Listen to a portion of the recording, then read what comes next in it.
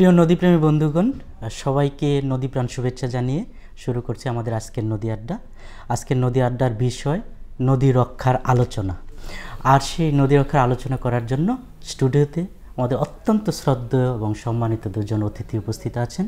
একজন হচ্ছেন বাংলাদেশে নদীর অভিভাবক, জাতীয় নদী রক্ষা কমিশনের সম্মানিত চেয়ারম্যান ডক্টর মুজিবুর রহমান হাওলাদার। আরেকজন হচ্ছেন যিনি নদীর জন্য আইনি লড়াই করে যাচ্ছেন দীর্ঘদিন যাবৎ, আমাদের অত্যন্ত প্রিয় বাংলাদেশ পরিবেশ আইনবিদ সমিতির প্রধান নির্বাহী সৈয়দা রিজওয়ানা হাসান। আপনাদের দুজনকেই স্টুডিওতে আমন্ত্রণ জানাচ্ছি এবং নদীপ্রাণ শুভেচ্ছা জানাচ্ছি। প্রিয় দর্শক, আপনারা আমাদের সাথে যুক্ত হতে পারেন ফেসবুক কমেন্ট বক্সের মাধ্যমে এবং সরাসরি স্ক্রিনে দেখানো নাম্বারে ফোন করে। আপনাদের প্রশ্ন এবং মতামতের মধ্য দিয়ে আমাদের এই আড্ডা এগিয়ে যাবে এবং আশা করি আপনারা আমাদের সাথেই থাকবেন। প্রথমে আমরা যাব আমাদের নদী কমিশন সম্মানিত চেয়ারম্যান মহোদয়ের কাছে। যে স্যার, আপনি তো অতি সম্প্রতি কুষ্টিয়া নদীগুলো পরিদর্শন করে আসছে, অত্যন্ত সংক্ষেপে যদি জানাতেন কুষ্টিয়ার নদীগুলো কেমন আছে? কুষ্টিয়ার নদীগুলো ভালো নেই আসলে। গড়াই তো এখন বলে যে এপার ওপার সবাই হেঁটে হেঁটে পার হচ্ছে, আর পাশে যে নদীর যে জায়গা যেটা শুষ্ক এখন মরুভূমির মতো, সেই জায়গাটা এখন পার্ক গড়ে তুলছেন এবং কিছু জায়গাতে একেবারে বড় বড় এস্টাবলিশমেন্ট করার জন্য অনেকেই সেটাকে দখলে নিয়ে নিয়েছেন এবং সেই জায়গাগুলো আমরা দেখেছি। এবং আমাদের সাথে জেলা প্রশাসন ছিল, আমাদের সাথে ওয়াটার ডেভেলপমেন্ট বোর্ড, পরিবেশের অফিসাররা তারা ছিলেন, লোকাল অনেক লোকজন ছিলেন এবং যারা পরিবেশ নিয়ে কথা বলেন, নদী নিয়ে যারা কাজ করেন তারা ছিলেন। ফলে এইটা একটা ভয়াবহ চিত্র। তো তারপরে আমরা জেলা নদী রক্ষা কমিটি সভা করেছি, সেখানে এই বিষয়গুলো আমরা তুলে ধরেছি। তো আমি বলবো যে অনেক আমরা আশার সঞ্চার হয়েছে বলে আমি মনে করি সেই জায়গাটায়। এবং বক্তারা যারা জেলা নদী রক্ষা কমিটিতে কথা বললেন, তারাও কিন্তু এই যে দখল দূষণ এটি থেকে নদীকে বাঁচাতে হবে, একই সাথে এই গড়াইকে আমাদের উন্নয়নের মাধ্যমে নাব্যতা ফিরিয়ে আনার চেষ্টা করতে হবে।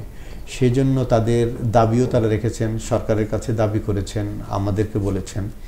তা আমি যেটি মনে করি যে আপনার এই গড়াইকে, আপনি জানেন কেন গড়াইয়ের সমস্যাটা হয়েছে। জিকে প্রজেক্টও আমরা দেখেছি, এই জিকে প্রজেক্টটা এটার সাথে খুবই জড়িত। আপনি জানেন যে জিকে প্রজেক্ট যখন করা হলো তখন ৯৬,০০০ হেক্টর জায়গাকে তারা সেচের আওতায় আনবেন সে নিয়ে কিন্তু জিকে প্রজেক্ট হয়েছিল। কিন্তু এখন তাদের যে চার্ট দেখলাম যে কতটুকু জমি বিগত বছরগুলোতে তারা এই চাষাবাদের সেচের আওতায় আনতে পেরেছেন, সেটি দেখে আমার মনে হলো যে লেস দ্যান হাফ, অর্ধেকেরও কম। এবং ১৯৯৬ সালে মাননীয় প্রধানমন্ত্রী শেখ হাসিনার তার নেতৃত্বে যে ইয়েটা হলো, আপনার যে গঙ্গা শেয়ারিং, যেটা ওয়াটার শেয়ারিং চুক্তিটা হলো, আমাদের ৩৭,০০০ কিউসেক পানি পাবার কথা ছিল। কম বেশি আমরা যাই পাই, এই পানি কিন্তু এই জিকে প্রজেক্টের কারণে কিন্তু সেচে ব্যবহৃত হচ্ছে। ফলে ৯৬,০০০ হেক্টরে হলো লেস দ্যান ৯৬, মানে কি 40,০০০ হেক্টর, সেখানটায় আমরা কোনো রকম সেচ দিতে পারছি এবং at the cost of this মানে গড়াই।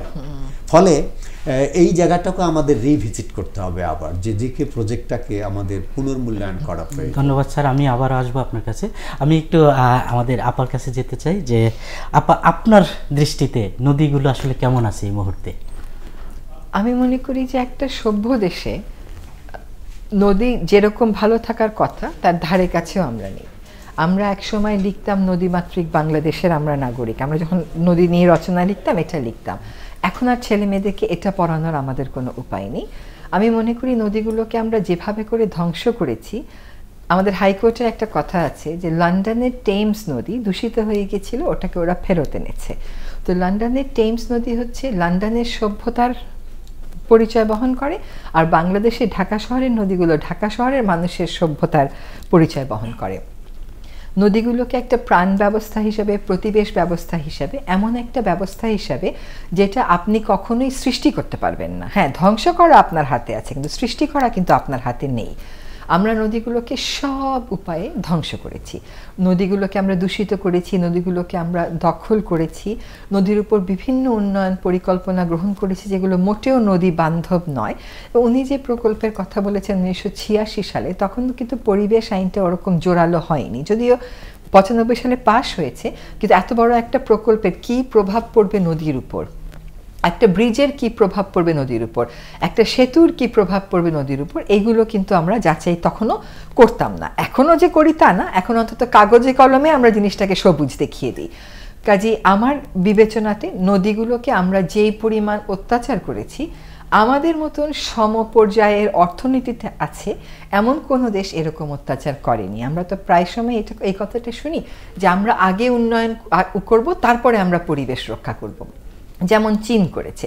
কিন্তু চীন যখন উন্নয়ন করেছে তখন কিন্তু সাস্টেইনেবল ডেভেলপমেন্টের নোশনটা পৃথিবীতে ছিল না, চীনের কাছে বিকল্প প্রযুক্তি ছিল না। বাংলাদেশ কাছে কিন্তু সাস্টেইনেবল ডেভেলপমেন্টের সংজ্ঞাটাতে সে অঙ্গীকারবদ্ধ যে সে সাস্টেইনেবল ডেভেলপমেন্ট প্রমোট করবে, বিকল্প প্রযুক্তিও অনেক সময় তার কাছে আছে। তারপরেও আমরা যেটাই করি, সরকার যেই প্রকল্পই গ্রহণ করে সেটাই হচ্ছে উন্নয়ন এবং আপনাকে সেটাই মানতে হবে। আমরা কয়েকদিন যাবত বলে যাচ্ছি আদি বুড়িগঙ্গার যে প্রকল্পটা, আমরা পরিবেশবাদীরা we were totally taken by surprise. আমাদেরকে যখন বলা হলো ওরকম একটা প্রকল্প এত কোটি টাকা ব্যয় খরচ করা হবে, তখন আমরা বললাম ওর মধ্যে থাকবে কি। ওইটা আমরা যেটা দেখেছি ওটা সুন্দর হবে হয়তো জায়গাটা, কিন্তু জিনিসটা কিন্তু নদী থাকবে না। নদীর যেরকম একটা আগ্রাসী ভাব থাকে, তার নিজস্ব একটা চলার স্টাইল থাকে, একটা লেকের তা থাকে না, ধানমন্ডি লেকের তা থাকবে না, হাতির ঝিলের তা থাকবে না। কাজেই নদী নিয়ে সম্পৃক্ত যে প্রতিষ্ঠানগুলো আছে তারা না পারছেন পরিবেশ আইন প্রয়োগ করে দূষণটাকে ঠেকাতে, না পারছেন নদী বান্ধব প্রকল্প নিতে। প্রথমে আমরা নদীটাকে দূষিত করি, তারপরে আমরা নদীটাকে আবার দূষণ মুক্ত কেমন করে করা যায় এই জন্য হাজার কোটি টাকার প্রকল্প গ্রহণ করি। আর প্রকল্প গ্রহণ একটা কথা সরকারকে কিন্তু সবসময় মনে রাখতে হবে, সরকারি প্রকল্প সরকারি টাকা বলে কিছু নেই।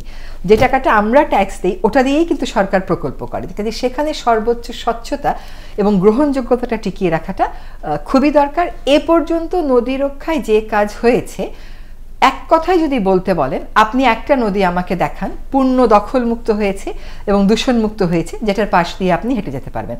আমার দেখা মতো এরকম কোনো নদী নেই।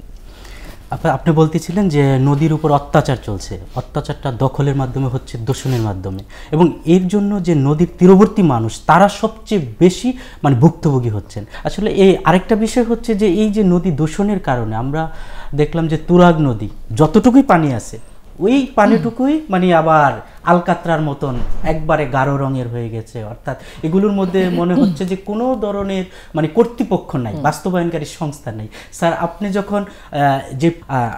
আপনি যখন প্রতিবেদনটা দিয়েছেন, এখানে বাস্তবায়নকারী সংস্থার একটা কলাম আছে যে এটার জন্য এই বাস্তবায়নকারী সংস্থা। তাহলে এই বাস্তবায়ন সংস্থাগুলো কি করছে? আসলে কি সেই প্রতিবেদন অনুযায়ী কাজ করছে?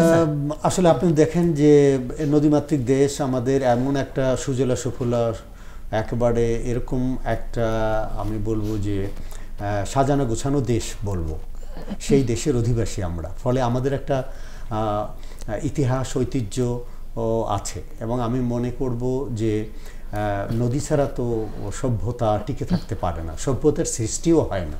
ফলে সেদিক থেকে আমরা ভাগ্যবান যে আমাদের সভ্যতার যে ছোঁয়াটা লেগেছিল অনেক বিশ্বের অনেক দেশের আগেই কিন্তু আমরা সভ্য হতে পেরেছিলাম বলে আমরা মনে করি। কারণ নদী সভ্যতা দেখবেন, এই নদীকে কেন্দ্র করে বিশ্বের বহু জায়গা থেকে আজকে যারা সভ্য তারা কিন্তু আমাদের কাছ থেকে শিখেছে। কিন্তু এই পর্যায়ে এসে আমরা দেখেছি যে আমাদের জনসংখ্যা যেভাবে বেড়েছে, আপনি জানেন, এই জনসংখ্যা বাড়ার সাথে সাথে আমরা কি বক্তব্যটা শুনে আসতে পারি? হ্যাঁ, আমরা একটু বক্তব্য শুনি কৃষক এবং জেলেদের। নিজেরাও অসুস্থ হয়ে পড়তেছি, ময়লা আবর্জনা, দুর্গন্ধ, ফসলের ক্ষতি হয়। খেতে ঠিকই রোয়া হয় কিন্তু ধান যায় হয় না, উড়িয়া জায়গা পোকায় নষ্ট করে দেয়। নদীতে আমরা নামতেই পারি না, পানিতে নামান যায় না, তো গোসল করান যায় না। আগে খুব ভালো ছিল, এখানে জোয়ার আসতো, জোয়ারে মাছ আসতো, আমরা মাছ ধরতাম, হয়তো মাছ ধরে জীবিকা রক্ষা করতাম। কিন্তু অনেক বছর যে মিল কারখানা হওয়ার পর আমরা এখানে কোনো মাছ ধরতে পারি না। তারপরে মনে করেন এই যে এইটার আপনার দুর্গন্ধে মশা মাছি সব দিক দিয়ে অসুবিধে। আমরা থাকতে পারি না। এখন আমরা মাছটা আগের মতন পাই না। আপনার নদীটা পয়সা যাওয়া নেই, আমাদের খুবই কষ্ট, চলাফেরা কোনো কাজকর্ম নাই। এখন আমরা আগের মতন চলতে পারি না এবং সংসার চালাতে খুবই একটা কষ্ট।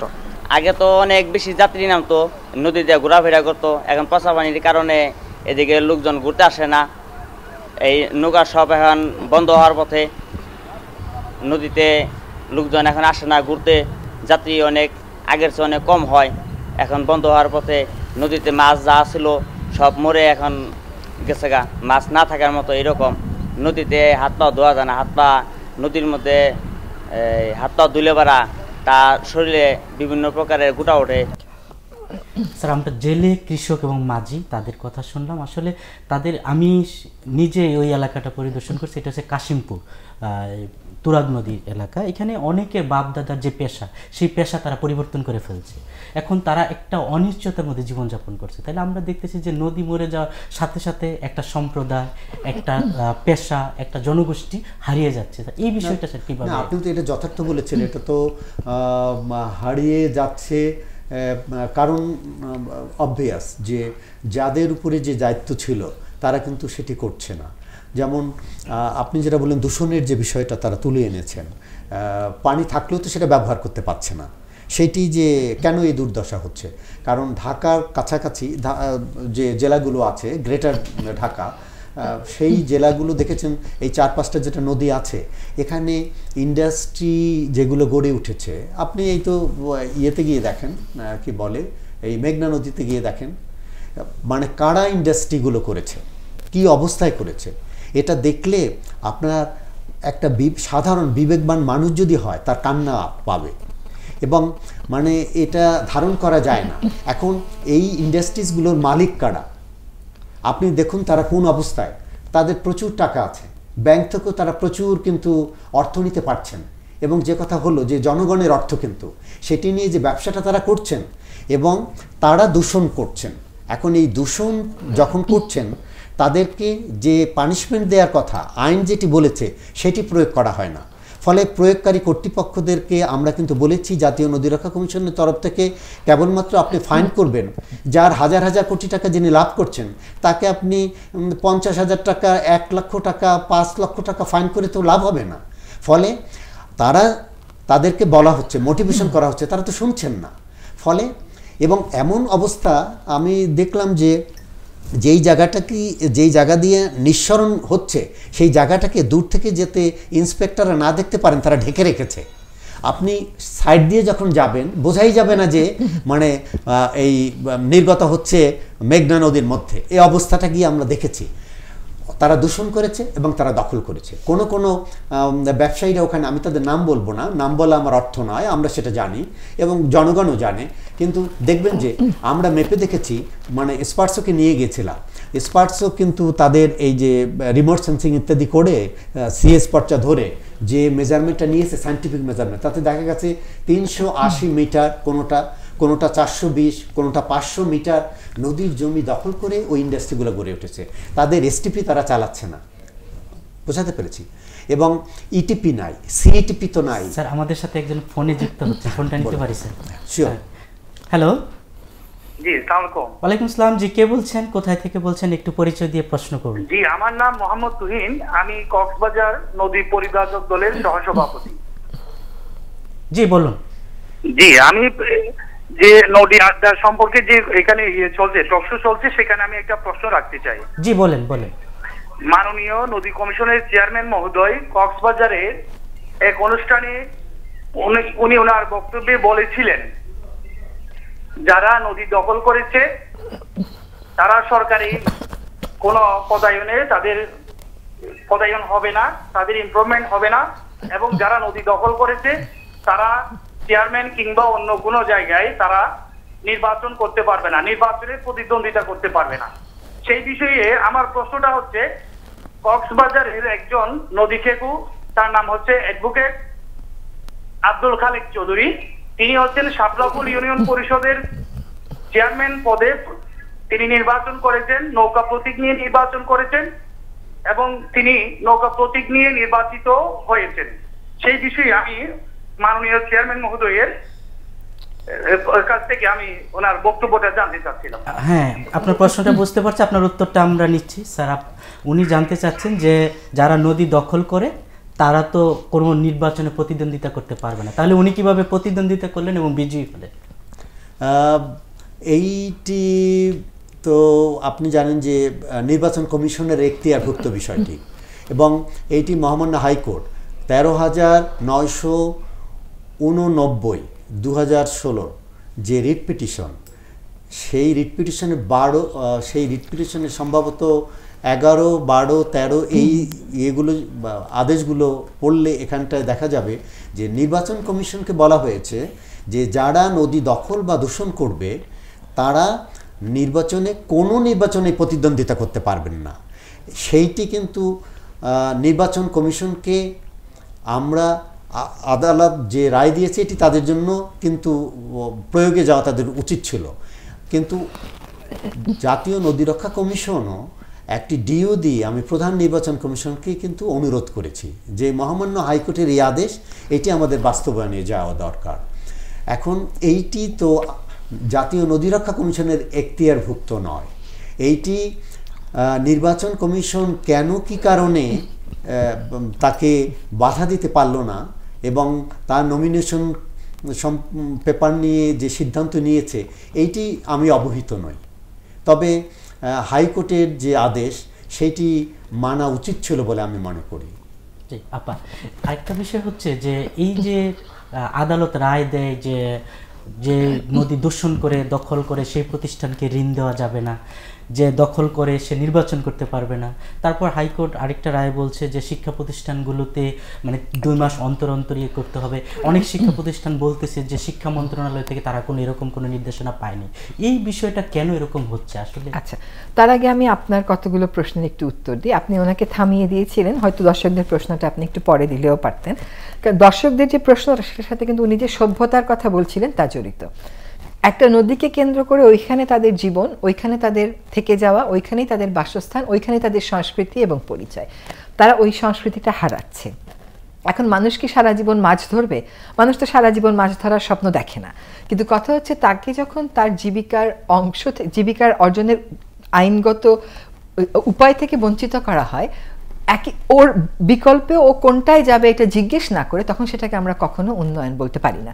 যে উন্নয়নটা হচ্ছে, নদীটা হচ্ছে পাবলিক প্রপার্টি, এটা কিন্তু এই শিল্প প্রতিষ্ঠান ব্যাংকের থেকে লোন নিয়েছে বলে ও এটা দূষণ করার বা দখল করার কোনো অধিকার রাখে না। বাংলাদেশ ব্যাংকের যে আইনটা আছে সেই আইনে কিন্তু কাদের কখন ঋণ দেওয়া যাবে সেখানে একটা কথা বলা আছে, জনস্বার্থ বিরোধী কোনো প্রকল্পে ঋণ দেওয়া যাবে না। নদী যারা দখল করে, নদী যারা দূষণ করে, তারা কি জনস্বার্থের পক্ষে কাজ করছে? তা তো হতেই পারে না। এখানে খালি বড় বড় শিল্পপতিদের কথা আমি বলবো না, এখানে আমি প্রশাসনের কথা বলবো। দেখেন, এই লোকটার জমির সব রেকর্ড ক্লিয়ার থাকে। কেমন করে থাকে? প্রশাসন তার জন্য সব রেকর্ড ক্লিয়ার করে দেয়, এবং যেই রেকর্ডটা দিয়ে আপনি তার মালিকানার দাবিটা নাকচ করাতে পারবেন, সেই রেকর্ডটা রেকর্ড রুম থেকে হারিয়ে যায়। তো সেখানে তো প্রশাসনের একটা ভূমিকা আছে। উনি যে একজন ব্যক্তির প্রতিদ্বন্দ্বিতার কথা বলেছিলেন, ওইটা কিন্তু হাইকোর্টে গেছিল, হাইকোর্টও তার প্রতিদ্বন্দ্বিতা আটকে দিয়েছিল, কিন্তু আপিল বিভাগ তাকে প্রতিদ্বন্দ্বিতা করতে দিয়েছে। এটা ইলেকশনের ঠিক আগে তো আমি ঠিক যুক্তিটা জানি না, যুক্তিটা এরকম হতে পারে যে ডিসির তালিকায় নাম থাকলেই তো আর আপনি দখলদার হতে পারেন, মানে it has to B proved, হতে পারে, এটা আমি জানি না কি। আর এইখানে নদী দখল, নদী দূষণ, জলাশয় ভরাট, এইখানে নৌকা মার্কা ধানের শীষ মার্কার মধ্যে কোনো তফাৎ নেই। সবাই একই রকমভাবে দূষণ করে, একই রকমভাবে দখল করে, এবং তারা কতগুলো পলিটিক্যাল স্লোগান দেয় যেগুলোকে আমরা রেটরিক বলি।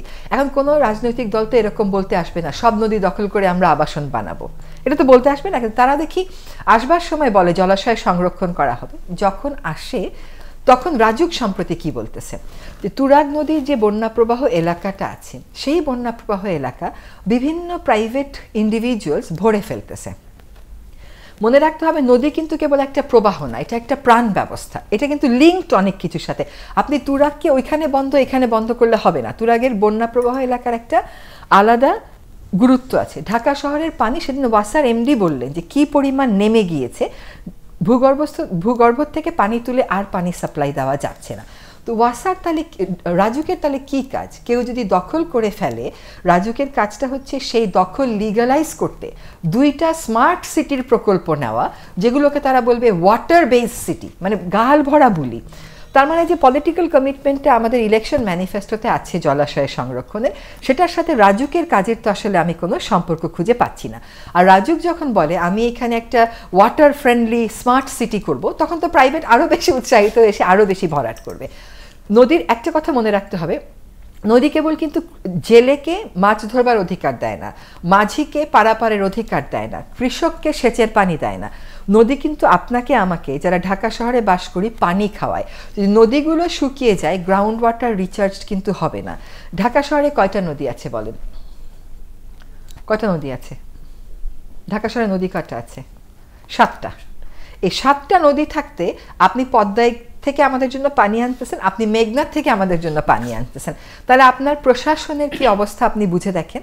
তো সরকারের যে উন্নয়নের মডেলটা, আমি মনে করি সরকার প্রয়োজনে এই সমস্ত শিল্প প্রতিষ্ঠানকে ব্যাংক লোন দেখ, তোমরা ইটিপি করো এবং ইটিপি চালু রাখো, কারণ শিল্প প্রতিষ্ঠানগুলো তাদের লাভের টাকার থেকে কোনোভাবেই ইটিপি চালু করে পয়সা খরচ করবে না। বা ক্লাস্টার ওয়াইজ শিল্প প্রতিষ্ঠান করুক, যেরকমভাবে আপনি সাভার ট্যানারিটা দেখেছেন, বুড়িগঙ্গা নষ্ট করে এখন গেছে হচ্ছে ধলেশ্বরী নষ্ট করতে। সেখানে হাজার কোটি টাকা আমাদের টাকা দিয়ে আমরা ওদেরকে জমি কিনে দিয়েছি, জমি ভরে দিছি, সিইটিপি বানিয়ে দিছি, এখন ওরা সিইটিপি চালাতে পারে না। এখন চাইনিজ কোম্পানি বলে সরকার একটা অদক্ষ, ট্যানারি মালিকরা বলে সরকার একটা অদক্ষ চাইনিজ কোম্পানিকে নিয়েছে। সরকার বলে ট্যানারি মালিকেরা দুষ্ট, ওরা ইচ্ছা করে তরল বর্জ্যের সাথে কঠিন বর্জ্য দিয়ে যে ড্রেনগুলো ব্লক করে দেয়। আমি তো সরকারের প্রশাসনের কোনো রোল দেখতে পাচ্ছি না ভাই। দুষ্টের দমন শিষ্টের পালন বলে যে একটা কথা আছে, সেটা দেখতে পাচ্ছি না। আপনি শিল্প প্রতিষ্ঠান চালাতে গেলে আমাদের মতন উন্নয়নশীল তৃতীয় বিশ্বের দেশে অনেক ঝক্কি ঝামেলা থাকবে। আমরা কিন্তু সিঙ্গাপুর হওয়ার কেউ চেষ্টা করি না, ভুটানের লোকেরা তো কেউ সিঙ্গাপুর হতে চায় না। বাংলাদেশের লোকদেরকে এই সিঙ্গাপুরের উন্নয়নের প্রেসক্রিপশন কেন খাওয়ানো হচ্ছে? তো ভাইটাল বিষয়টা হচ্ছে যে আইনের প্রয়োগ না হওয়ার পিছনে কারণ হচ্ছে এটা প্রায়োরিটি না। প্রায়োরিটি হচ্ছে ব্যাংকের থেকে লোন নেওয়া, নিজেকে শিল্পপতি জাহির করা, তারপরে সিআইপি হওয়া। তারাও কিন্তু অনেক মানুষের কর্মসংস্থান করেন, কিন্তু অনেক মানুষের কর্মসংস্থান শিল্পে করে কৃষিতে গিয়ে ধ্বংস করতেছে। যদি ব্যালেন্স করেন, তারা শিল্প প্রতিষ্ঠান যদি ট্যানারি যদি ধলেশ্বরীতে না হয়, বা এই 100 জন মালিক ট্যানারির মালিক যদি ট্যানারি না করে, আপনি কি মনে করেন বাংলাদেশে পরিবেশ বান্ধবভাবে ট্যানারি শিল্প করার লোক খুঁজে পাওয়া যাবে না? আমি তো মনে করি পাবে। কিন্তু ধলেশ্বরী যদি নষ্ট হয়ে যায়, আপনি একটা ধলেশ্বরী সৃষ্টি করে দিন তো আমাকে। এই রিয়েলাইজেশনটা সরকারের নীতি নির্ধারণী মহলে আমি পাইনি। হ্যাঁ, আমাদের সাথে একজন নদী বন্ধু আছেন ফোনে। হ্যালো, কে বলছেন, কোথা থেকে বলছেন? আমি কক্সবাজার থেকে বাংলাদেশ নদী পরিবার কক্সবাজার জেলা শাখার সভাপতি অ্যাডভোকেট আবু হেনা মুস্তাফা কামাল বলছি। জি আবু হেনা ভাই, খুব সংক্ষেপে আপনার প্রশ্নটা করেন শুধু। আমার কোয়েশ্চনটা হচ্ছে রেজন আপার কাছে। বলেন। হ্যাঁ, হ্যালো। আমার কোয়েশ্চন হচ্ছে বাকখালী নদী নিয়ে বেলার পক্ষ থেকে একটা মামলা করা হয়েছিল 2014 সালে। জি। এটা মহামান্য হাইকোর্ট নির্দেশনা দিয়েছিল বাকখালী নদী দুপাড়ি অবৈধ স্থাপনা সীমানা নির্ধারণ করে অবৈধ দখলদারদের উচ্ছেদের ব্যাপারে একটা নির্দেশনা ছিল। এটা অদ্যাবধি সময় পর্যন্ত কার্যকর হয়নি। আমি রেজর আপার কাছে আমার কোয়েশ্চন, এটার ব্যাপারে এটা কার্যকর করার জন্য বেলার পক্ষ থেকে কোনো কি উদ্যোগ নেওয়া হয়েছে? জি, থ্যাংক ইউ। এটার কার্যকর করার জন্য বেলার পক্ষ থেকে আসলে আদালত অবমাননার মামলা দায়ের করা হয়েছে, কিন্তু সেই আদালত অবমাননার মামলা শুনানি করাটা একটা দীর্ঘ সময়ের ব্যাপার। কিন্তু কথা হচ্ছে যে আদালত অবমাননার মামলা আমাকে কেন করতে হবে? আদালত যখন একটা আদেশ দিয়েছেন, সেই আদেশের বিরুদ্ধে যখন কোনো আপিল হয়নি, সেই আদেশ যখন স্থগিত হয়নি, তখন আমাকে আদালত অবমাননার মামলা কেন করতে হবে? যেখানে আপনি সর্বোচ্চ পলিটিক্যাল লিডারশিপ থেকে শুনতেছেন নদীগুলোকে দখলমুক্ত এবং দূষণমুক্ত করা হবে। এবং আপনি নিজেও জানেন কক্সবাজার এলাকার বাসিন্দা হিসাবে যে গত 5-6 মাস আগে আমরা কিন্তু নদী রক্ষা কমিশনের চেয়ারম্যান মহোদয়ের সাথেও মত বিনিময় করেছি।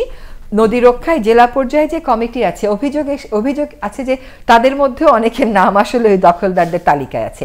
কক্সবাজার পৌরসভা নিজে বাকখালী নদীর মধ্যে ময়লা ফেলে।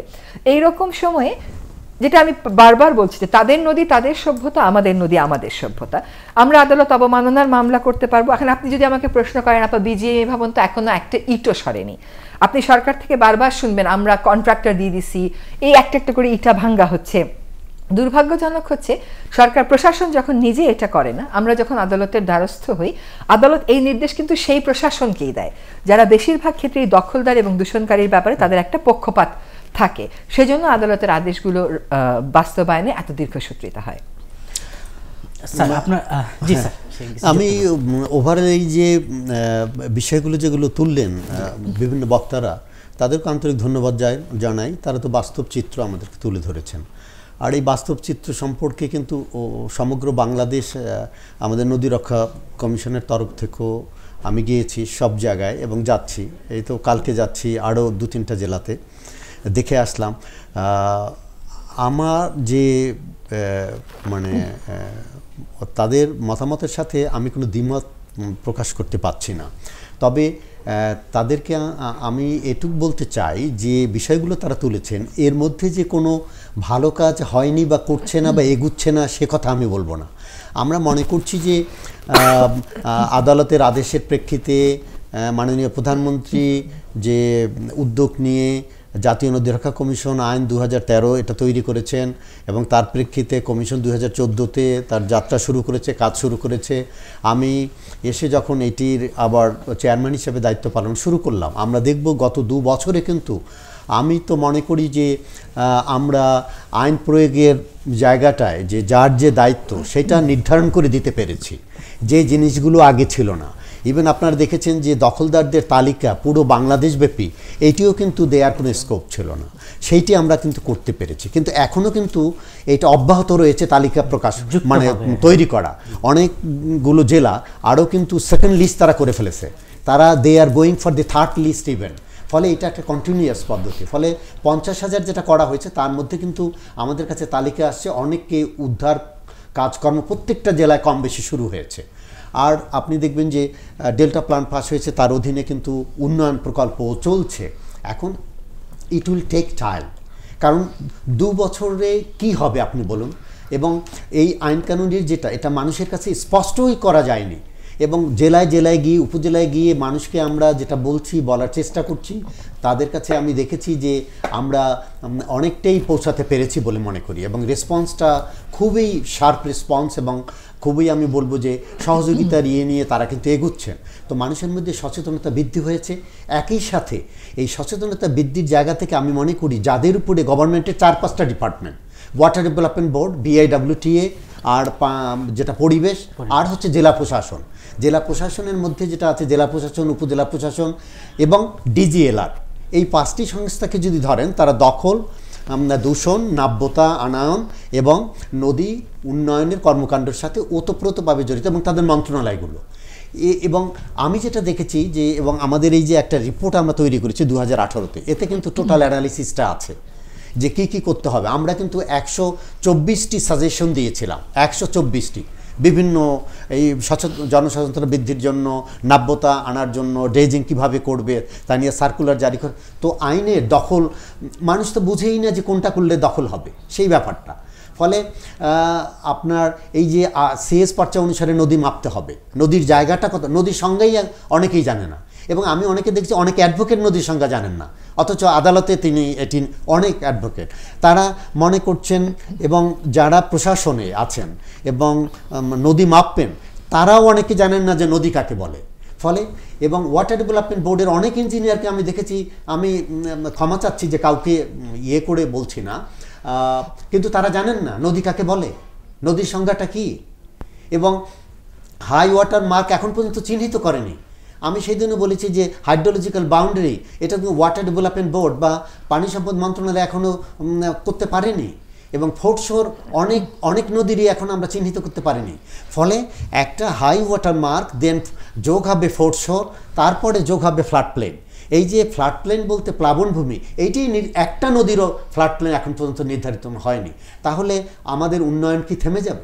আমি এই জায়গাটা যেটা বলতে চাই, আমরা যেটা বলেছিও, আইনের প্রয়োগটা আপনার এতদিনে ছিল না, এখন আইনের প্রয়োগটা শুরু হয়েছে। আইন প্রয়োগকারীরা সেই দিন যে চিন্তা চেতনা তাদের ছিল এটা পাল্টাচ্ছে, এবং এটা সঠিকভাবে প্রয়োগের জন্য আমরা তাদেরকে মানে সেন্সিটাইজেশন যেটা এইটি আমি করার চেষ্টা করছি। তবে ইট উইল টেক টাইম, এবং আমি সবাইকে বলবো যে আপনারা নিরাশ হবেন না, কাজ কিন্তু এগুচ্ছে। এবং সরকার বলতে আমি সরকার মাননীয় প্রধানমন্ত্রীর যে নির্দেশনায় আমি বলবো যে কমিশন যে নির্দেশনা পেয়েছি, আইনের বাইরেও যে নির্দেশনা পেয়েছি, আমরা যে কাজগুলো করে যাচ্ছি তাতে আমরা বলতে চাচ্ছি সাপোর্ট আছে, সরকারের সমর্থন আছে, এবং সেটি নিয়ে কিন্তু আমরা এগোচ্ছি। সেই জায়গাটায় ইন্টিগ্রেটেড যে অ্যাপ্রোচটা, যে সমন্বয়ের মাধ্যমে সবাইকে নিয়ে কাজ করা, এবং এই যে সীমানা নির্ধারণ যে জটিল বিষয়গুলো, এইটি হঠাৎ করে কিন্তু হচ্ছে না, কিছু সময় লাগছে। কারণ ডিজিএলআর অনেক ভুলক্রমে এতদিনে গত আপনি দেখবেন যে 50 বছর যাবত 100 বছর যাবত যে ভুলটা করে আসছে, সেই ভুলটা তো হঠাৎ একদিনে আমি করতে পারবো না। আরেকটা সায়েন্টিফিক ওয়েতে, আরেকটা টেকনোলজি, অ্যাডভান্স টেকনোলজি ব্যবহার করে আমাদের বুঝতে হবে যে ডিজিএলআর যেটা করেছিল সেটা ভুল করেছিল। নদী এই জায়গায় নয়, নদী এই জায়গায়, তো সেরকম একটা জায়গায় কিন্তু আমরা কাজ শুরু করেছি। It will take time. তবে আমি সবাই বলবো আপনি নিরাশ হবেন না। আমাদের যে অবস্থাটা, এটা অসহনীয় অবস্থা, শোচনীয় অবস্থা, এর থেকে আমাদের উত্তরণ ঘটাতে হবে। এবং নদী রক্ষা কমিশন এবং গভর্নমেন্টেরও যে প্রশাসন ব্যবস্থা আছে, যে দপ্তরগুলো আছে, তাদের সাথেও আমরা বলছি, এবং ইতিমধ্যে অনেক ভালো কাজ 2-4-5টা আমি উদাহরণই দিতে পারবো যে এটি কিন্তু সংগঠিত হয়েছে। সর্বোপরি মহামান্য হাইকোর্ট তারা যে আদেশ দিয়েছেন, আমি বলবো এটা কিন্তু ভেরি মাস, আমি বলবো যে এটা একটা দিক নির্দেশনা কিন্তু জাতির সামনে চলে এসেছে এবং প্রশাসনের সামনে। এবং যে আদেশটা 13,989-তে দেওয়া হয়েছে, সেখানে কিন্তু তারা যে প্রেক্ষাপটটা বলছেন 21, আমার এখনও মনে আছে যে 21 পৃষ্ঠায় যেটা দিয়েছেন, তাতে বলা হয়েছে যে নদী রক্ষার দায়িত্ব যে ডিপার্টমেন্টগুলোর উপরে অর্পিত হয়েছিল, সেই ডিপার্টমেন্টগুলো দায়িত্বে থাকা অবস্থায় তো এরকম নদী দখল হলো, বিশাল বিশাল অট্টালিকা গড়ে উঠেছে, পানি দূষণ হয়েছে। তো এইটি কী করে ঘটলো? দীর্ঘদিন যাবত এটা ঘটেছে। এবং হাইকোর্ট বলেছেন যে এই যারা দায়িত্বে ছিলেন তাদের দায়িত্বহীনতা, তাদের নিষ্ক্রিয়তা, তাদের অসহযোগিতা, অমনোযোগিতা, সেটিকে আমরা জনগণের কাছে তাদেরকে দাঁড়া করাতে চাই, জবাবদিহিতার স্তরে তাদের আনতে চাই। তার উপর ভিত্তি করে এই আদেশটা হয়েছে, 17টি আদেশ। সেই আদেশ তো আছেই, তারপরে আপনি দেখুন, আমি বলতে চাই 1898-এর যে আইন সিআরপিসি, তখনই তো এই নদীর নাব্যতা যে প্রতিবন্ধকতা তৈরি করবে তার প্রবাহে, সেখানে বলে দেওয়া আছে নদী বা চ্যানেল, ইংরেজিতে বলে দেওয়া আছে রিভার আর চ্যানেল, সেটাকে যে প্রতিবন্ধকতা তৈরি করবে সেটাকে পাবলিক নিউসেন্স বলা হয়েছে। এবং তার জন্য 133-এ তার বিরুদ্ধে অ্যাকশন নিতে পারবে। পুলিশকে ক্ষমতা দেওয়া আছে, পুলিশ তাকে গিয়ে ধরবে, অ্যারেস্ট করবে, এবং তাকে জেলা ম্যাজিস্ট্রেটের কাছে উপস্থাপন করবে। জেলা ম্যাজিস্ট্রেট তার একজন ম্যাজিস্ট্রেটকে দ্বারা ইনকোয়ারি করিয়ে তাকে সেইভাবে মতো পানিশমেন্ট দেবে। 1898 277 ধারা যেটি আছে পেনাল কোডে, এই পেনাল কোডে 277 ধারায় তার বিরুদ্ধে মামলা করা যাবে। এখন এই যে বিষয়গুলো আছে, এটা তো আজকে নয়, দেখুন 1898 সে ব্রিটিশ পিরিয়ডে, তা আমাদের আইন নেই তা তো না, এবং ফৌজদারি আইনের প্রয়োগ নেই। এবং এতদিন আমরা মনেই করিনি, বাতাসের মধ্যে থেকে আমরা যেমন মনে করছি না, দিনে একবারও মনে করছি না। আরেকটা বিষয় আপনাকে ধরে দিতে চাই, সেটা হচ্ছে স্যার ফোরশোরের কথা বলছিলেন, যেমন আপনি চিলাই নদী এবং লবলং আপনি পরিদর্শন করেছেন, এবং সেখানে বলছিলেন যে 10 মিটার ফোরশোর রাখতে হবে, 10 মিটার। কিন্তু ওইখানকার যারা লোকাল অ্যাডমিনিস্ট্রেশনে যারা আছে, তারা বলতেছেন যে এরকম কোনো নির্দেশনা আমাদের কাছে নাই যে 10 মিটার রাখতে হবে। 10 মিটার, কারণ এটা একটা খাল, এখানে আমি 10 মিটার কীভাবে রাখবো? কিন্তু আমি যেটা দেখলাম যে পানি আইনের 2-20 ধারায় স্পষ্ট করে লেখা আছে যে পোর্ট এরিয়ায় 50 মিটার এবং উইদাউট পোর্ট যেখানে আছে সেখানে 10 মিটার। কিন্তু এইটা কি তারা জানে না, নাকি জেনেও না? এটা তারা অনেকে, আমি তো এই যে বলে আসছি, এখন কিন্তু মাঠে যাচ্ছি যে ওয়াটার ডেভেলপমেন্ট বোর্ড, আমি বলে আসছি যে তাদেরকে ট্রেনিং শুরু করতে হবে। তাদের ইঞ্জিনিয়ার এটা জানে না, আইন কোথায় আছে জানে না, আইনের প্রয়োগও তারা জানে না, এবং প্রয়োগ করার ইচ্ছে এতদিনে তাদের মধ্যে তৈরি হয়নি। এখন ধীরে ধীরে এটা হচ্ছে। আমরা ট্রেনিংয়ের ব্যবস্থা করব, এই মানে কি বলে, এই যে ডিপার্টমেন্টগুলো যাদের, তাদেরকে নিয়ে, এবং আমরা জেলায় জেলায় গিয়ে কিন্তু ট্রেনিং শুরু করেছি। কারণ জেলা প্রশাসনে যারা আছে, ওই যে মাঠ পর্যায়ে তহসিলদার, কানুনগো থেকে শুরু করে ইভেন এসিল্যান্ড আমরা বলবো, এই পর্যায়ে আমরা কিন্তু ট্রেনিং শুরু করেছি যে এইটি যারা বড় চেয়ারে বসে আছেন তারাও আইনের প্রয়োগ, এবং নদী কাকে বলে, নদী উদ্ধার করতে হলে আইনের যে প্রয়োগটা, পদ্ধতি, এই প্রক্রিয়া, এইটিও অনেকে জানেন না। ফলে আমাদের মধ্যে কিন্তু একটা বিশাল গ্যাপ আছে। এই গ্যাপটাকে মানে আমি মনে করি পূরণ করার যে সময়, এই সময়টা আমাদের জন্য এখন একেবারেই অল্প আমি মনে করি। এই স্বল্প সময়ের মধ্যে তাও যতখানি করা সম্ভব হয়েছে আমি মনে করি এটি অনেক অর্জন বলে আমি মনে করি।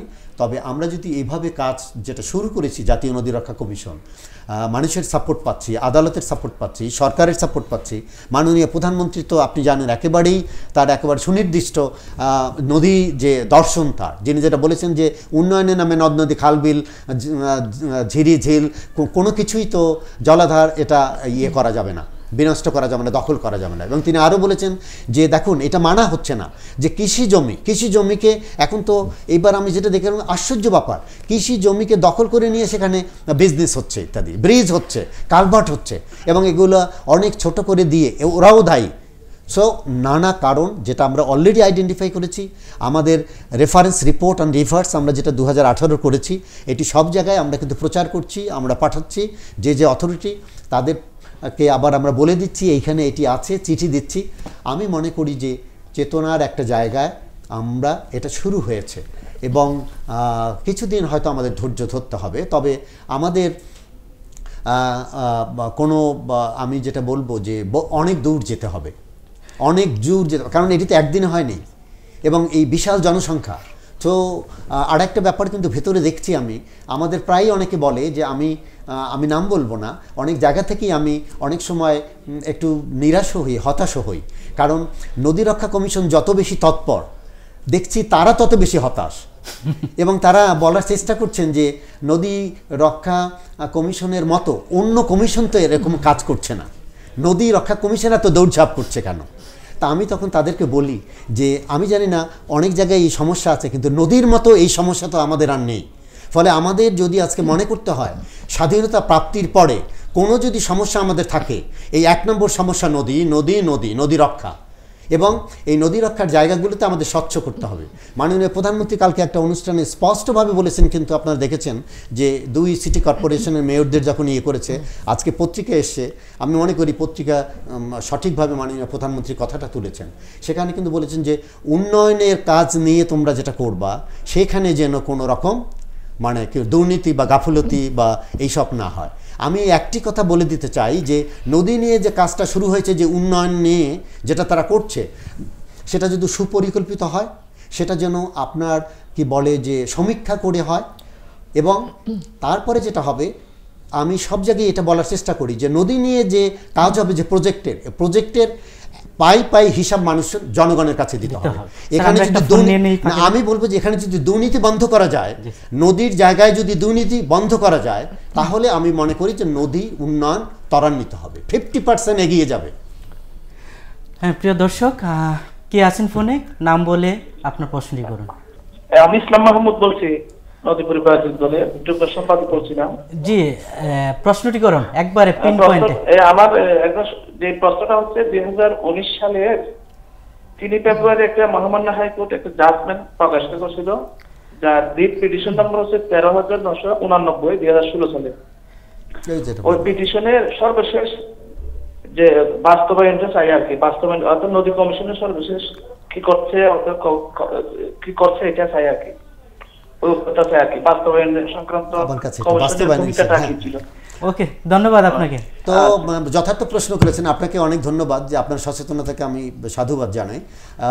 আমরা একেবারে 17টা পয়েন্টে এটা কিন্তু পার্লামেন্টারি স্ট্যান্ডিং কমিটির কাছে এটা দিয়েছি, মাননীয় প্রধানমন্ত্রীর কাছে সামারি করে আমি পাঠিয়েছি, একই সাথে ক্যাবিনেটকে আমি পাঠিয়েছি যেই 17টা যে জাজমেন্ট, যে আদেশ, এবং সেই আদেশের প্রেক্ষিতে আমরা কি করেছি।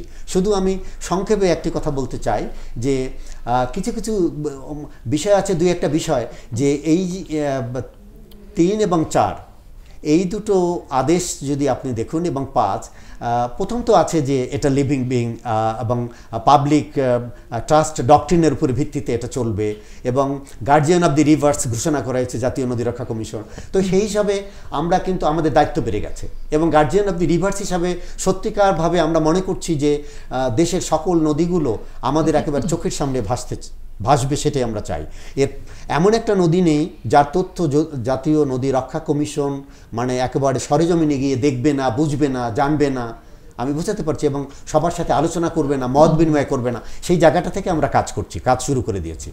এবং যে ইতিমধ্যে আমরা 2-3টা প্রজেক্ট নিয়ে অলরেডি আলোচনা করেছি, যেমন ঢাকার চারিপাশে যেগুলো IWM, তারপরে অন্যান্য অর্গানাইজেশনগুলো যে প্রজেক্টগুলো নিয়েছে সেইগুলো নিয়ে আমরা এখানে যাচাই বাছাই করার চেষ্টা করেছি। আমরা অনেকগুলো প্র্যাগমেটিক সাজেশনও দিয়েছি। তবে এই জায়গাটায় আমার মনে হয় যে ডিপার্টমেন্টগুলো নিচ্ছে তাদের উপরে একটা অনীহা আমি লক্ষ্য করছি। আমি নাম বলবো না, তারা চান না এই যে জবাবদিহিতার একটা জায়গা আছে, এই জবাবদিহিতার জায়গায় মানে তাদের আসতে হোক, এইটি বোধহয় একটা নেগেটিভ টেন্ডেন্সি তাদের মধ্যে কাজ করছে।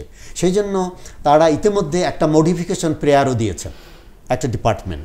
আমি জানি না আদালতে এখন বোধহয় এই মডিফিকেশন প্রেয়ারটা মানে আছে, হিয়ারিংয়ের অপেক্ষায় আছে 2-1টা আদেশ নিয়ে।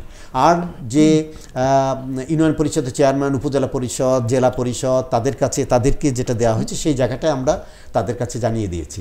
এবং স্পার্সোকে একটি নির্দেশনা দেওয়া হয়েছে হাইকোর্টের, সেটি বোধহয় 8 নম্বর আদেশ। 8 নম্বর আদেশে বলা হয়েছে যে আমাদের নদীগুলোর সীমানা চিহ্নিত করার জন্য যে CS পর্চা বা RS পর্চা, আসলে নদী কোথায় ছিল, নদীর যে চেঞ্জিং আসপেক্টটা, এই টোটালিটি বাস্তবতায় কোথায়, এটি স্টাডি করতে হবে রিমোট সেন্সিং করে, GIS, GPS এবং মানে কি বলে রিয়েল টাইম ডাটাবেস, এটার ভিত্তিতে। এই ক্ষেত্রে বান্দরবানে একটা কথা সেটা কিন্তু আমরা তাদেরকে বলেছি, যে আমরা কিন্তু স্পার্সোকে দ্বারা সেই কাজটা করানো শুরু করেছি, এবং তারা কিন্তু বুড়িগঙ্গা দ্বারা শুরু করেছেন। বুড়িগঙ্গার ম্যাপটা অলরেডি তারা কিন্তু RS, GIS, GPS integrated technology ব্যবহার করে তারা কিন্তু এটা করে ফেলেছেন। ফলে আমরা মনে করি যে in no time will be getting that. তখন দেখা যাবে, ইতিমধ্যে আমি যেটা জানি সেটি মানে যেই জায়গাটায় এই যে BIWTA প্রজেক্ট নিচ্ছে এখন, হ্যাঁ, পানি কি বলে নৌপরিবহন মন্ত্রণালয় বা পানি সম্পদ মন্ত্রণালয়, নদীর এক্স্যাক্ট যে সীমানা সেটি কিন্তু আরও মানে কি বলে শহরের দিকে। ফলে এই জায়গাটায় থেকে আমরা বলতে চেয়েছি জাতীয় নদী রক্ষা কমিশন যে based on that scientific report আমাদের সীমানা নির্ধারণ হবে। হাইড্রোলজিক্যাল বাউন্ডারি এখনও কিন্তু ওয়াটার ডেভেলপমেন্ট বোর্ড নির্ধারণ করে দেয়নি। তাহলে বলুন মাটি কেটে কোথায় নিয়ে রাখবো, সেটি তো আমার ফ্লাড প্ল্যানের উপরেই পড়বে। ফলে আমি বলতে চাই তড়িঘড়ি করে ঝাঁপ দিয়ে লাভ দিয়ে এটি কিন্তু করবে না। মানে কি আমি বলবো যে এখন তো নদী শুকিয়ে গেছে, লাভ দিয়ে পানিতে পড়েও আমাদের জীবন বাঁচবে না, ওই পানি যেহেতু নাই হাঁটু ভেঙে যাবে। ফলে আমি যে অর্গানাইজেশনগুলো উন্নয়নের জন্য এগুচ্ছেন, আমি মনে করি মেহেরবানি করে একটি বছরে 6 মাস বা 1 বছরে আপনারা যাচাই বাছাই করুন। এই যাচাই বাছাই করার পরে তারপরে একটা মাস্টার প্ল্যান, আমরা অনেকগুলো মাস্টার প্ল্যান প্রকল্পটা যাতে ইনক্লুসিভ হয় এবং এটা যে ইন্টিগ্রেটেড ওয়েতে আমরা এটা করতে পারি। এবং আমি সেই দিন মাননীয় মন্ত্রী মহোদয় সভাপতি যেটা হলেন ঢাকার চারিদিকের যে LGRD মন্ত্রী মহোদয়, সেখানটা কিন্তু আমি বলেছি যে মন্ত্রী মহোদয়ের সভাপতিত্বে এটা হতে পারে যে তিনি একটা আমব্রেলা প্রজেক্ট নেবেন। এবং আমি মনে করি যে নদী নিয়ে যে প্রজেক্টগুলো হবে এটা এককভাবে কোনো প্রজেক্ট না নিয়ে আমব্রেলা প্রজেক্ট হওয়া উচিত।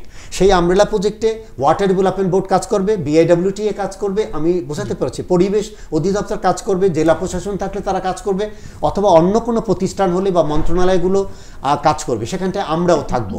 আমরা ওয়াচডগ হিসাবে মানে জাতীয় নদী রক্ষা কমিশন কাজ করবে, সেইটি কিন্তু হচ্ছে না। ফলে এইটি একটা, আমি আগেই বলবো যে এটা একটা অশনি সংকেত। কারণ কে কত দ্রুত গিয়ে মানে বেশি প্রজেক্ট নিতে পারবে, বেশি অর্থায়নের ব্যবস্থা হবে, সেইটির জন্য কিন্তু আমি উদ্গ্রীব দেখেছি আমার অনেক ডিপার্টমেন্টকে। সেই জায়গা থেকে আমাদের বিষয়টা এরকম প্রকল্প যার উন্নয়ন তার নদীর উন্নয়ন হবে না, আমি সেটি ভবিষ্যৎ বলে দেবে। তবে যেভাবে তারা এগুচ্ছে এটা অপরিকল্পিতভাবে এগুচ্ছে বলে আমি মনে করি। এবং আমি একটি উদাহরণ দিই, আপনি যেটা বলাই উচিত, কারণ জনগণকে আমরা অবহিত করা এটা প্রয়োজন বলে আমি মনে করি। বালু নদীটা দেখে এসেছি, আপনিও জানবেন, এটা আমাদের সাথে অনেকগুলো নদী দেখতে আপনি গিয়েছিলেন। এখন বালু নদী নিয়ে এবং তুরাগ নিয়ে যে প্রজেক্টটা হয়েছে 106 কিলোমিটারকে তারা বাধাই করবেন। আমাকে মনে করেন 106 কিলোমিটার কত হাজার কোটি টাকা লাগবে। তো এই 106 মিটার বাধাই করার কি দরকার আছে? এবং সেটা পরিবেশ বান্ধব নয়, আপনি জানেন। অর্থাৎ যে পারমিয়েবিলিটি যেটা, সেইটি তো বিনষ্ট করে আমি দেব। অর্থাৎ ঢাকার চারিদিক দিয়ে নদীগুলোর উন্নয়ন মানেই না 106 কিলোমিটারকে আমার বাধাই, কনক্রিটের বাধাই করতে হবে। This is not like Thames. আমরা যদি টেমসের উদাহরণ দিতে পারি, কিন্তু টেমস আর বাংলাদেশের নদী কিন্তু এক নয়। টেমসিসটাই তার জনসংখ্যা, তার সভ্যতার ধরন ধারণ, আমার বাংলাদেশের ধরন ধারণ, বাংলাদেশে দেখুন ওখানে এমন কোনো বিজনেসম্যান পাবেন, মানে কি বলে, ইউরোপ তো আমি ঘুরে আসলাম, আপনার দি ICPR এর সাথে আমি মিটিং করছি, this is the first meeting, মানে আমি বলবো যে বাংলাদেশিদের সাথে অনেকেই গেছেন, 1000 জন গিয়েছেন, কিন্তু ICPR এর সাথে international commission for the protection of the রাইন, সেখানে 9টা জেলা দেশের মধ্যে দিয়ে যে রাইন গিয়েছে, আমরা মিটিং করে দেখেছি এই কমিশনটা কি করে 9টা দেশের মধ্যে সমন্বয় সাধন করছে। ফলে আমাদের এই জায়গাটায় সমন্বয় সাধনের যে বিষয়টা আছে এইটিকে অনেকেই নেগেটিভলি দেখছেন এবং নদী রক্ষা কমিশনকে মেনে নিতে পারছেন না গভর্নমেন্টের অনেক ডিপার্টমেন্ট। কেবলমাত্র মাননীয় প্রধানমন্ত্রীর সদিচ্ছা আছে বলেই এই নদী রক্ষা কমিশন হতে পেরেছে এবং মহামান্য হাইকোর্ট আদেশ দিয়েছে এবং আমরা এখনও সেই তার নির্দেশনায় কিন্তু কাজকর্ম করে এগিয়ে যাচ্ছি। প্রকল্পের বিষয়ে আমরা একটা ভিডিও দেখব, যে সেটা হচ্ছে ওয়াকওয়ে তৈরির যে ভিডিওটা এবং এটা মানুষের মধ্যে যেই প্রভাব ফেলছে সেটা। যেমন আমরা জানি যে তুরাগে একটা ওয়াকওয়ে হয়েছে। শুনুন, আমি একটা কথা ভুলে যাব, এসছি, আমাকে মাফ করবেন, এটার আগে বলি, আমাকে মাঠ পর্যায়ে যখন আমি গিয়ে বলি যে ডিসি সাহেব আপনি কেন উচ্ছেদ করছেন না, আপনার আইন আছে 149 সাবসেকশন 4, ডিজিএলআর যদি কোনো জায়গায় ভুল করে দিয়ে থাকে আরএস পর্চায়, তা আরএস পর্চা তো নদী তো সিএস পর্চা অনুসারে, এবং 149(4)-এ আপনি ওটা বাতিল করে দিয়ে যে কোনো সময় আপনি রিভাইজ করতে পারেন। Why you are not going for that? আমি কিন্তু অনেক জায়গার থেকে ইঙ্গিত পেয়েছি এরকম, বলে যারা দখল করেছে তারা ক্ষমতাবান লোক, তারা নানা জায়গায় ব্রাইবিং করছে, তারা ঘুষ দিচ্ছে বিভিন্ন জায়গায়, স্রেফ কথা। ফলে এটা এগুবে কী করে আপনি আমাকে বলেন? একটি তো হচ্ছে ঘুষ, তারপরে নানাভাবে তারা প্রভাব খাটাচ্ছে নানা ধরনের, সোশিও ইকোনমিক পলিটিক্যাল নানা, এটা হচ্ছে বাংলাদেশের বাস্তবতা। স্যার ওয়াকওয়ে নিয়ে আমরা সেই ভিডিওটা দেখি একটু। ওয়াকওয়ে করেছে এবং যারা আমাদের উপরে আবার নতুন করে এই ওয়াকওয়ের পরে আবার জায়গা দাবি করছে, আমি মনে করি যারা তখন এই কাজ করছে তাদেরকে আইনের আয়ত্তায় আনা। কোনটা যে নিয়ম কোনটা যে নিয়ম এটাই তো আমরা বুঝি না। কারণ আগে যে ওয়াকওয়ে করলো এইখানে বাসা ছিল, এরা ভাঙচুর করলো, আমরা মনে করলাম এটা পার্মানেন্ট হয়ে গেছে, এখন আবার এই 2 দিন আগে আবার পিলার দিছে। বিষয়টা হচ্ছে এরকম যে তারা ওয়াকওয়ে করলো, ওয়াকওয়ে করার পরে যখন একবার করলো রাষ্ট্রীয় টাকা খরচ করে, এখন এই টাকাটা খরচ করার পরে তারাই বলতেছে যে আমাদের আগের ওয়াকওয়ে করাটা ভুল ছিল। তাহলে রাষ্ট্রীয় টাকা খরচ করে এরকম ভুল কাজ যারা করে তাদের জন্য কি ব্যবস্থা হতে পারে? তাদের জন্য তো জবাবদিহিতার অনেক কঠিন ব্যবস্থা আছে। এবং দেখেন এই যে ওয়াকওয়েটা করেছে, এই ওয়াকওয়েটা করার মাধ্যমে ওয়াকওয়ের বাইরের জায়গা দখল করবার জন্য খুলে দেওয়া হয়েছে। কারণ মানুষ মনে করেছে যে এইটা আসলে নদীর ভিতরে আর পড়ছে না, এখন আবার যাচ্ছে করতে। এখন প্রশাসনকে সৎ হয়ে এগোতে হবে এবং যে কথাটা উনি বারবার বলেছেন, উনি অনেক লম্বা করে বলেছেন, আমি একটু ছোট করে বলি।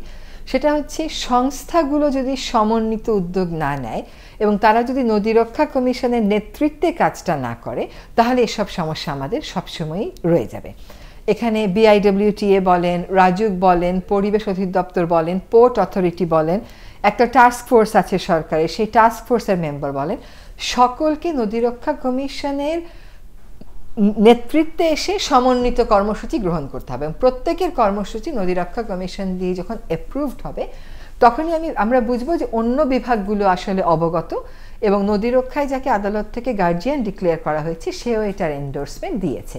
এটা না করলে কিন্তু আপনি জানেন যে তুরাগ নদীর যে সীমানাটা আঁকা হয়েছিল ওইটা কি সাংঘাতিক ভুলভাবে আঁকা হয়েছিল। আদালত বলেছিল বর্ষাকালে স্বাভাবিক বর্ষার সর্বোচ্চ প্রবাহ, তারা স্বাভাবিক শীতকালের সর্বনিম্ন প্রবাহ ধরে ওটা এঁকেছে।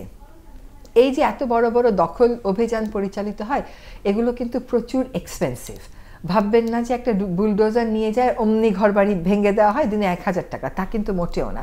এগুলো প্রচুর এক্সপেন্সিভ। আর এই যে মানুষগুলোরও তো ভোগান্তি হচ্ছে, মানুষের সাথে প্রশাসনেরও তো একটা দূরত্ব সৃষ্টি হয়ে যাচ্ছে বারবার। হ্যাঁ, ফলে এই সমন্বয়ের আসলে কোনো বিকল্প নেই।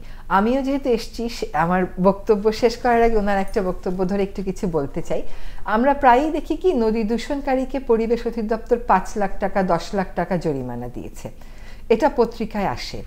কিন্তু এই দখলকারীরা আবার পরিবেশ ও বন মন্ত্রণালয়ে গিয়ে আপিল করে। আপিল করলে ওদের অনেকগুলো আপিল কিন্তু গৃহীত হয়ে যায়। তার মানে ওরা আসলে ওই 5 লাখ টাকাও দিচ্ছে না। 5 লাখ টাকা দিলেও কিন্তু একটা অপমানবোধের ব্যাপার হয়। এই যে আমি আইন ভেঙেছি, এই একটা অপমানবোধ, এই একটা জবাবদিহিতার মধ্যে আমি আসি।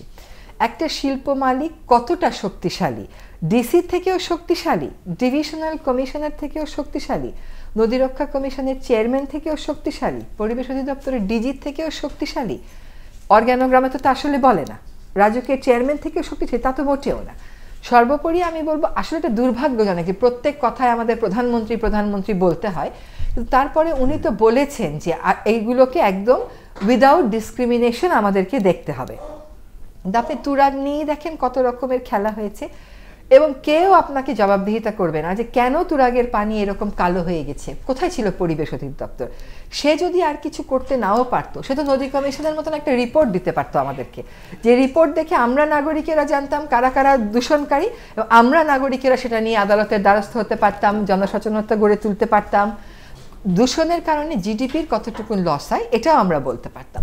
আরেকটা বিষয় এখানে একটু দেখতে হবে, সেটা হচ্ছে যে এই যে ধরেন কিছু টাকা জরিমানা আদায় করা হলো, সেই জরিমানাটা কিন্তু নদী রক্ষায়, নদী উদ্ধারে, নদী দূষণমুক্ত করার কাজে ব্যবহৃত হয় না। এগুলো চলে যায় অর্থ মন্ত্রণালয়ের কাছে। বারবার পরিবেশ মন্ত্রণালয়কে আমরা বলেছি যে ভারতে একটা আছে গ্রিন ফান্ড, আপনারা ওরকম একটা গ্রিন ফান্ড সৃষ্টি করেন। ভারতের ফিন্যান্স আইন আর আমাদের ফিন্যান্স আইন খুব বেশি আলাদা হবে না, কারণ একই তো ব্রিটিশ আইন আমাদের ভিত্তি।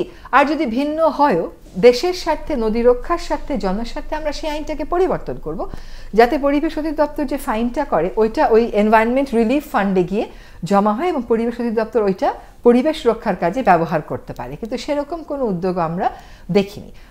একটা আশার কথা আমিও বলতে চাই, সেটা হচ্ছে কি, আমাদের নদী রক্ষা কমিশন, উনি এখানে আছেন বলে বলছি না, আমার কাছে যতগুলো কমিশন দেখলাম, information commission, human rights commission, election কমিশনের কথা নাই বললাম, কিন্তু নদী রক্ষা কমিশন কিন্তু একটা নেতৃত্ব নিয়েছে।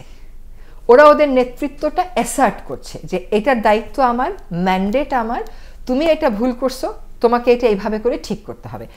এই নেতৃত্বটাই কিন্তু আমাদের প্রশাসনে ছিল না। এখন যখন প্রথম একটা রায় হয় 2009-10 সালের দিকে, তখন কিন্তু বিচারপতি খায়রুল হক সাহেব বলেছিলেন যে নদীগুলো দখলমুক্ত না হওয়া পর্যন্ত ওই 4টা নদীর এলাকার যে ডিসিরা আছেন তাদেরকে পরিবর্তন করা যাবে না, যাতে একটা কাজ শুরু হয়ে আবার স্লো ডাউন না করে।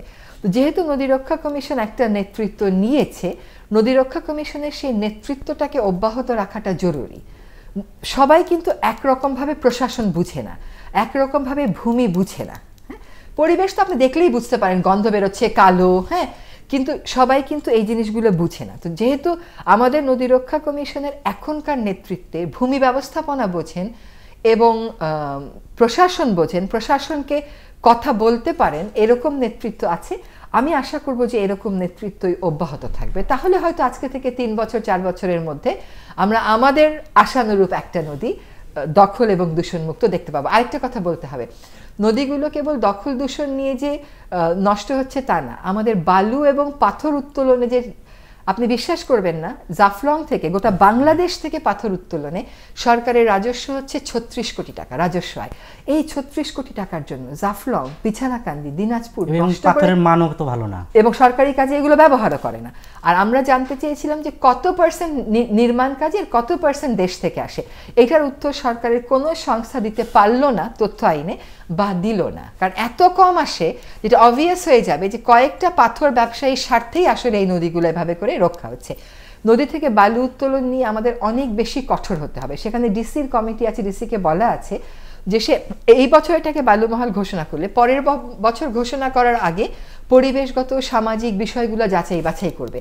প্রচুর অভিযোগ আমরা এরকম পাই যেখানে এলাকার মানুষ শত শত সিগনেচার দিচ্ছে ডিসিকে যে আপনি এটাকে আর বালুমহলের তালিকায় রেখেন না, কারণ এরকমভাবে বালু তোলে আমাদের কবরস্থান, আমাদের কৃষি জমি সব ভেঙে যাচ্ছে, কিন্তু তারা কোনো প্রতিকার পায় না।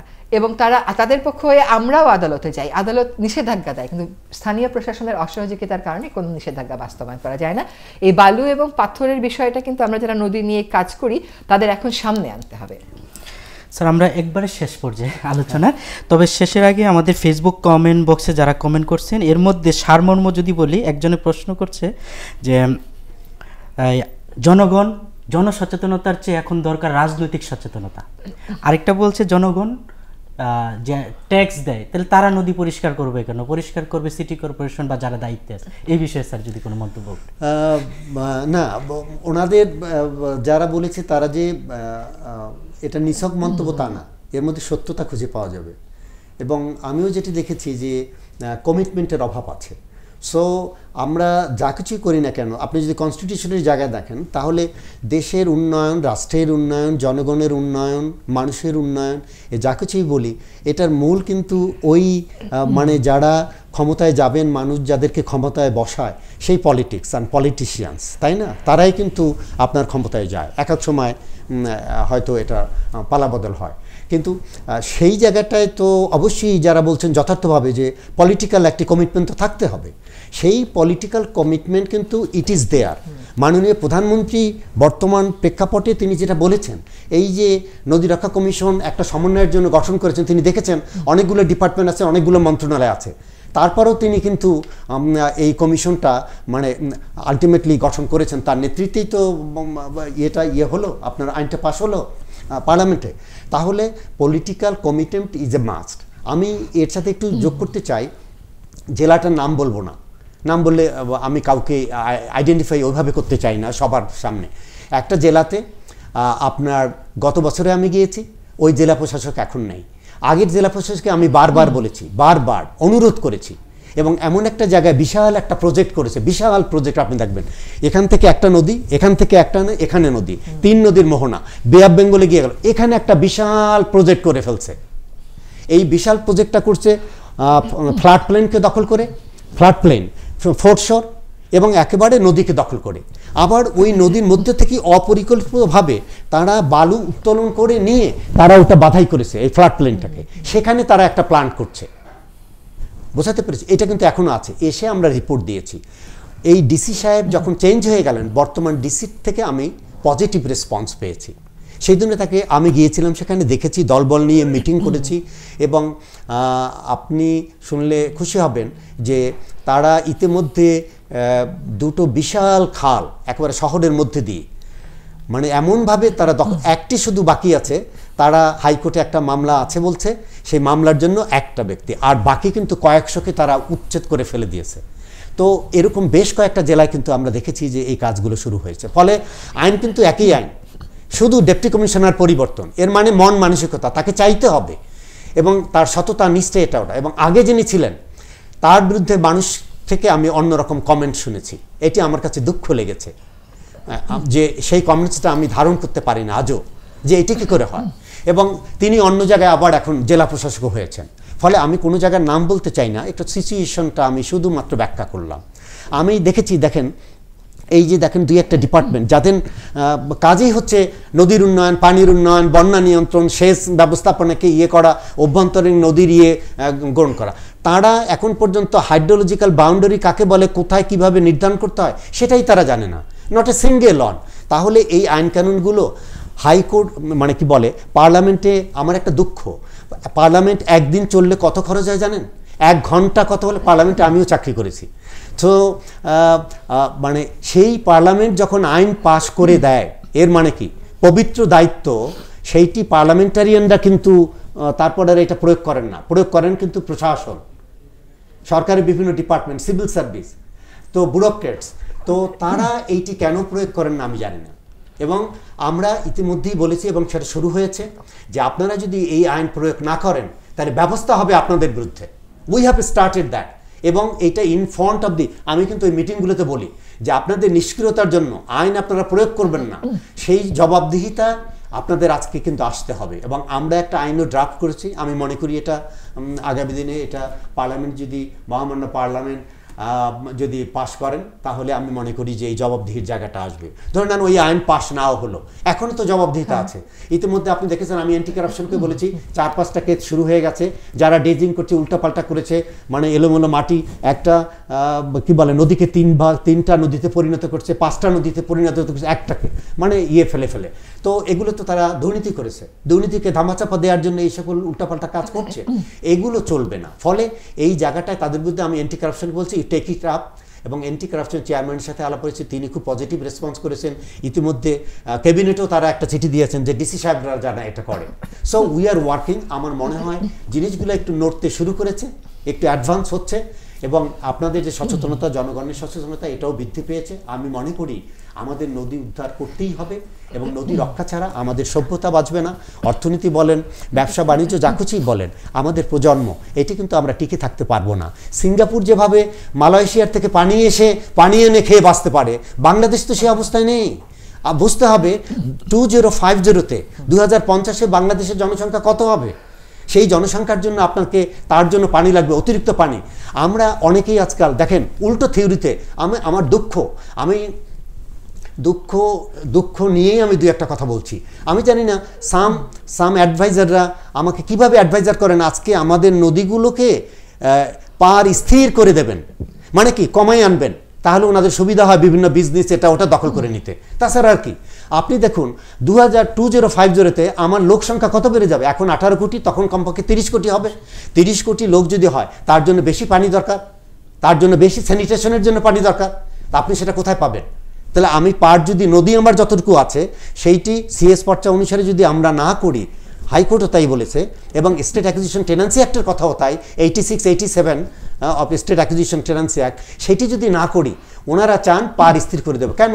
ধরে নেন শুষ্ক মৌসুমে শুকিয়ে গেছে, আমি সেটাকে সংরক্ষণ করব, দরকার বোধে আমরা সেখানে কি বলে বনায়ন করব, ফ্লাডের পানি আসা যাওয়া করতে পারবে, নদী তো ভাঙবে না।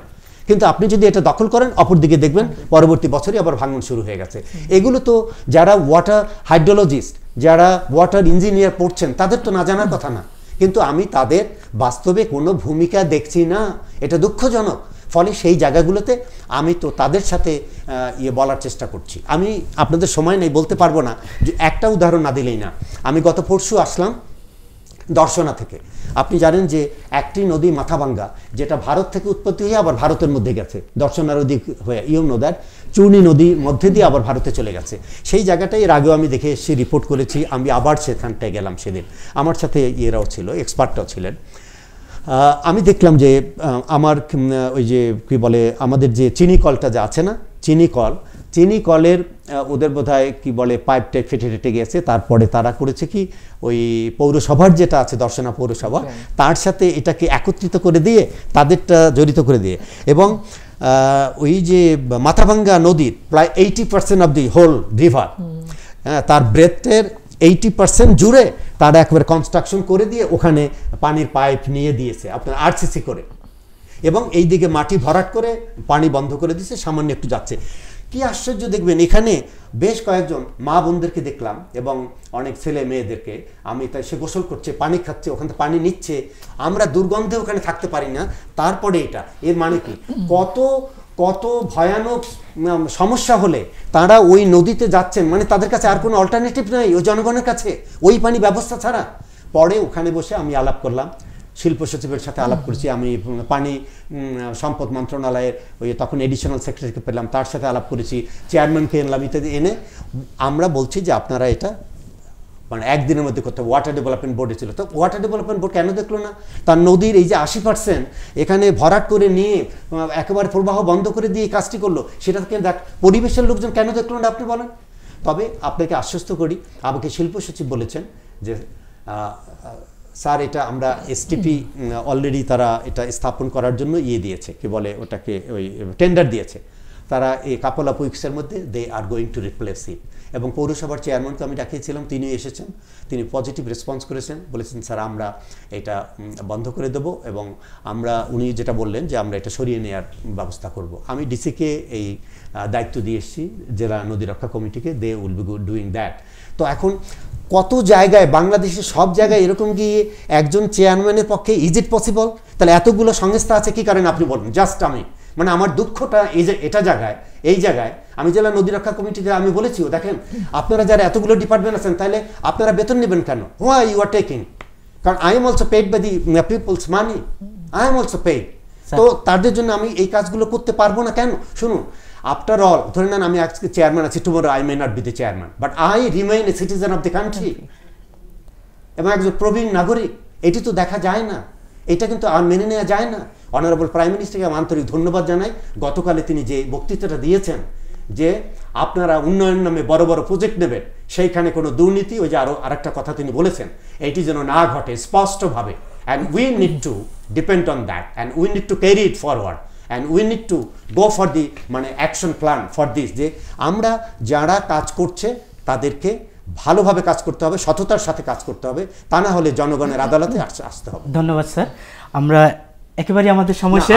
আরেকটা কথা আমি বলে যাই, মানে এটা যেহেতু হাইকোর্টের কথা আমার বলার ঠিক না, মহামান্য হাইকোর্টের উপরে আমাদের আছে, কারণ যে জাজমেন্ট, হিস্টোরিক জাজমেন্ট দিয়েছে টোটাল নদীর পক্ষে, তা আমি একটা বলবো যে আমাকে প্রায়শই বলে, এই যে জেলায় যখন যাই, ওয়াটার ডেভেলপমেন্ট বোর্ড, তারপর ডিসি সাহেবরা বলে স্যার আমরা অনেক নদী যখনই উচ্ছেদে যাই তখন গিয়ে একটা মামলা ঠুকে দেয়, মামলা ঠুকে দিলে ইনজাংশন দেয়। তো এই যে দুটো জাজমেন্ট হচ্ছে, এটি তো তাদের জন্য প্রযোজ্য, সিএস পর্চা অনুসারে। এবং আমি জানাবো যে আইনে কিন্তু লোকাল ইন্সপেকশনের কথা বলে দিয়েছে, আপনি জানেন আইনে ফৌজদারি ব্যবস্থায় কিন্তু সোফার আইনো 539A বা B এই একটা জায়গায় আছে লোকাল ইন্সপেকশন। আমি যে আদালতেই আছেন সেই সম্মানিত বা বিজ্ঞ আদালতকে আমি অনুরোধ জানাবো, নদী রক্ষায় যেভাবে তারা হিস্টোরিক জাজমেন্ট হয়েছে হাইকোর্টের, সেইটাকে আমাদের অনুসরণ করা উচিত।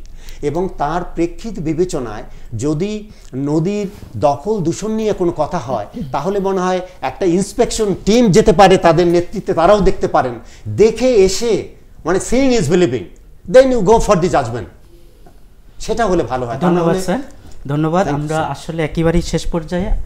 আমাদের সাথে আজকে অতিথি হিসেবে ছিলেন জাতীয় নদী রক্ষা কমিশনের সম্মানিত চেয়ারম্যান ডক্টর মুজিবুর রহমান হাওলাদার, ছিলেন বাংলাদেশ পরিবেশ আইনবিদ সমিতির প্রধান নির্বাহী সৈয়দা রেজওয়ানা হাসান। আপনাদের দুজনকেই আমাদের এই স্টুডিওতে এসে আলোচনা অংশগ্রহণ করার জন্য আমাদের পক্ষ থেকে শ্রদ্ধা, প্রণতি এবং কৃতজ্ঞতা জানাচ্ছি।